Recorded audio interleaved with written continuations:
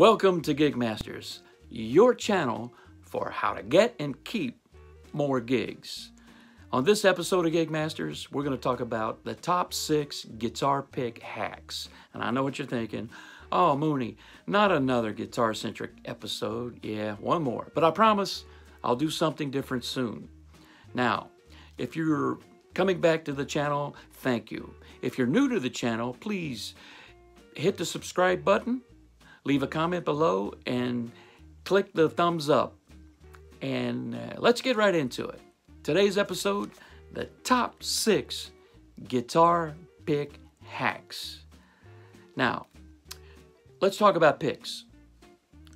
Picks, or plectrons, as they're commonly referred to as, have specific uses depending on what type of instrument you're playing and what playing technique you are using. For example, thicker picks are good for strumming. Medium picks are good for arpeggios, and thin picks are good for lead work, quick melody playing on your guitar. And different materials have different sounds. For example, wood picks have a particular sound versus a plastic pick, and the different thicknesses of the plastic picks give different sounds as well. But today we're going to talk about, you should already know these fundamental things about the pick dynamics, but today we're going to talk about hacks that you may not know about with respect to dropping a pick on a gig, or not dropping a pick on a gig, or preventing dropping a pick on a gig. So let's start out with number 6, the credit card pick. I actually had to do this years ago on a gig. Got to a gig, didn't have any picks, and I had to run out to the car, and I used a knife, not like a pair of scissors like I'm showing you next door here. I had to use a knife, and I had to cut out a couple of guitar picks out of an old credit card.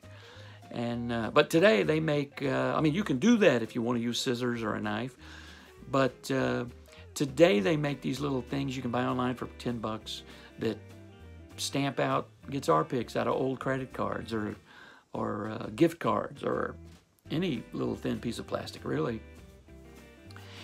But it's not my favorite method. They can get kind of wonky, and I would only do it in the extreme, out of extreme necessity. Okay, moving on. Number 5, the plastic dip. Now, I'm showing you a can of plastic dip next door. This method I've seen people use where they dip the side of the pick where they're holding onto it in this plastic coating, and it gives it this rubbery texture, and it is grippy. I've actually felt one, but I've never tried this because it looks like it's messy and time-consuming, and it looks like it can get expensive. I don't know how much a can of that stuff is, but it looks, it's a hack, but I've never done it. Number 4, double-sided tape, or in this case, in this example, I'm showing you fashion tape. A lot of you girls will know what that is, and you can find this fashion tape at any drugstore. I know I got this one at Walgreens. They sell it at CVS, Walgreens, Walmart. Pretty much any corner drugstore has fashion tape, and it's really convenient. Or you could just go to the hardware store and get double-sided tape, but I find this really quick and easy. But I don't use this method because, as you can see, it's difficult to rotate the pick once it sticks to your finger. It's great if you're going to play rhythm all night, but if you want to chalk up on your pick, so to speak, to play a lead guitar or get that chimey effect, I like to spin my pick as well. I'll play sometimes on the rounder edge of the pick when I'm playing some rhythms if I want a softer tone, and then I'll switch it back to the pointy side of the pick when I'm doing arpeggios or lead work. And I like to move around up and down on the pick, so to speak, and the tape kind of prevents that, so that's why it's not higher up on the list. So anyway, moving on. Number three. Number three on the list is sandpaper. Now, you can use a piece of sandpaper to reshape a pick that's been worn down. You can use the sandpaper to add a rough surface to the grip edge of the pick. And you can also use an emery board, like I'm showing you next door here. You don't have to use sandpaper. And I bring an emery board with me because sometimes I have to file down my nails just before a gig. Anyway, I always have one. It's in my accessories box that I carry on the gig. And now, another method that I use is kind of along the same lines as sandpaper is I'll take a utility knife and cut little ridges. I've seen this method done before, and I've used this method before, I'm not going to lie. Years ago, when I was using the slick plastic picks, they didn't have much texture on them, so I would use a knife to cut little ridges on them. Nowadays, they make picks that already come with this little texture.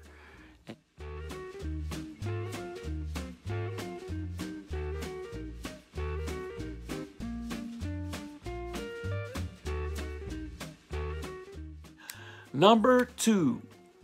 This is a guitar pick hack that a lot of guys don't think about. And it ties in with a previous episode of mine called The Gig Rug. Now, what it entails is, and I'm going to show you a side-by-side comparison here, if you're on a gig and the stage or the performance area flooring is dark in color and it's very dimly lit inside the venue, then you may want to consider using a contrasting color of pick. I know a lot of guys, they'll pick a color like their favorite color or the color of their mother's eyes or their girlfriend's eyes or something, and they'll stay with that color their entire career. Guys, it is wise to bring different colored picks to the gig in case you drop a pick and you want to pick it up. Now, that's the worst case scenario if you show up to the gig with one pick or one colored pick that contrasts with the floor. But I'm showing you right next door here in a dimly lit room on a dark surface. You can't see the black pick. You just can't. You can see the white pick, but you can't see the black one. But if you bring your own gig rug and you use a contrasting color pick to your gig rug, well, you don't have anything to worry about. That solves that problem. Now, this leads us to our number one guitar pick hack. And guys, it is obviously the most widely used hack. Some people wouldn't even call it a hack. But let me tell you, you're going to use this tip.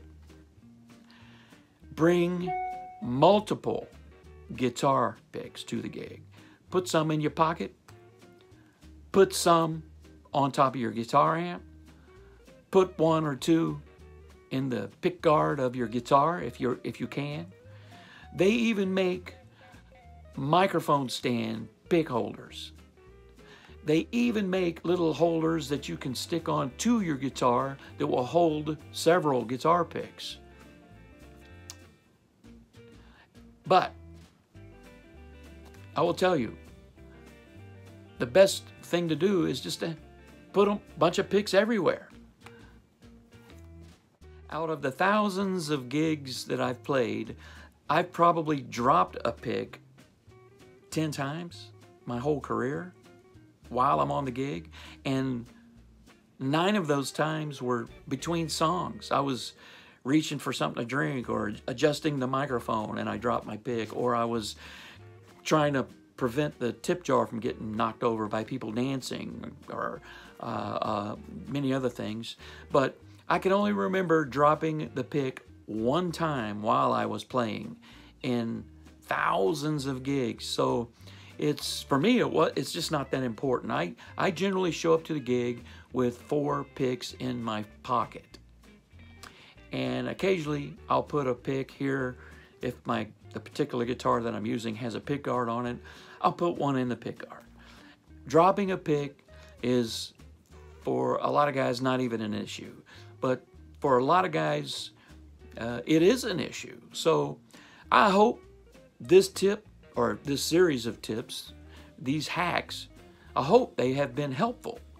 And if you utilize these simple tips, you'll find that pick dropping is not an issue for you.